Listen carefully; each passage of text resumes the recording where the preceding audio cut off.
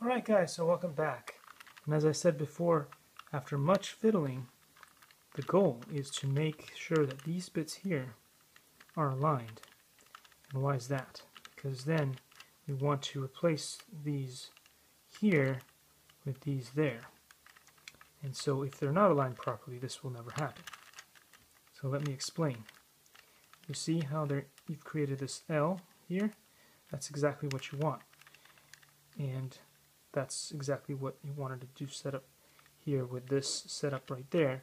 So you have the reds and the yellows and the blue, so that then when you go like this and you turn it like this and you go like this and like this, now we have 6, 6, 6, 6, and 9. See what I'm talking about? Anyway, thanks for watching guys, and I'll see you in the next tutorial. Likey.